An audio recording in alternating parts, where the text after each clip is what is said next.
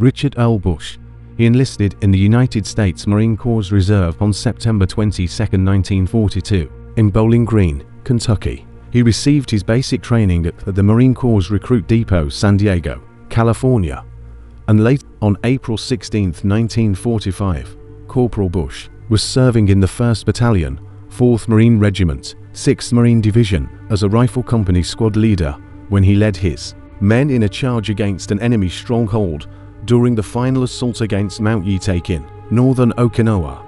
During that action, he was seriously wounded and evacuated to a nearby medical aid area for treatment.